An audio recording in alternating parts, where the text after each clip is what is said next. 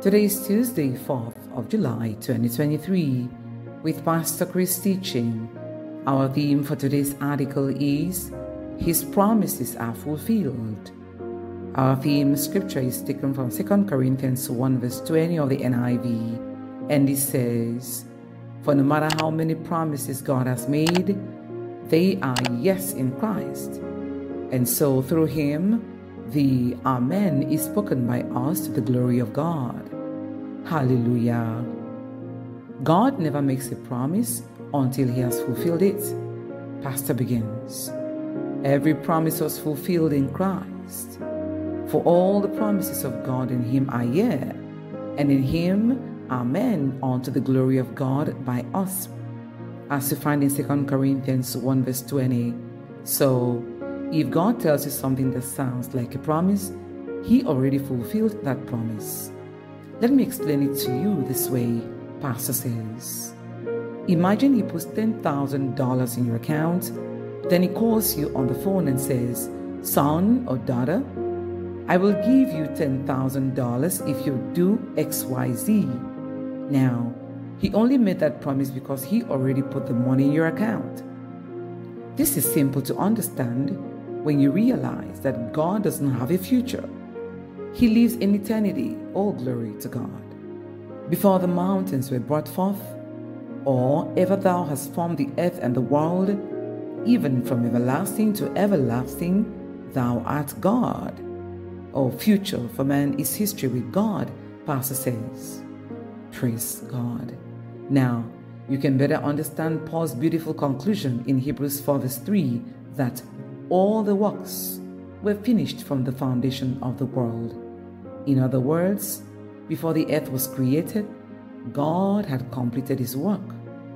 Before you ever came on the scene, before your parents ever dreamed of coming together, God had known you and concluded everything about you. Amazing. Think about it. We are already in the month of July, but before we ever knew 2023 was the year of the prolific church, the Lord already put everything in place to make it so. What you require isn't to ask God to make you prolific. No, simply walk in the grace of that word. Hallelujah. Oh, with that grace, Pastor says now in conclusion, take your community, seize your city, and dominate your country for Christ. Flood everywhere with the gospel of Jesus Christ. Let it be said of you as it was said of the apostles in Acts 5 verse 28. Behold, ye have filled Jerusalem with your doctrine. Hallelujah. Thank you, dear Lord, for your word to us today and for Pastor Chris. Alright, let's take a prayer now, meaning every word from the bottom of our hearts. Please say with me, Dear Father, thank you for making the fullness of the blessings of the gospel possible and available to me in Christ.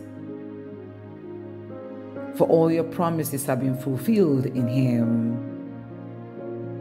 Now, I walk in the light of my prosperity, my victory, my success, joy, peace, and all the blessings of the kingdom. For all are now mine. Praise God. All right, for further study, please see 2 Peter 1, 3-4 and 1 Corinthians 3, 21-22. Yes, we have entered into our inheritance in Christ. If you've never received salvation, if you've never received Christ into your heart, if you've never experienced this life of Christ that I'm talking to you about, this is your moment. Say these words. Say, "Oh Lord God, I believe in Jesus Christ, the Son of God. I believe He died to save me. I believe God raised Him from the dead, and He's alive today.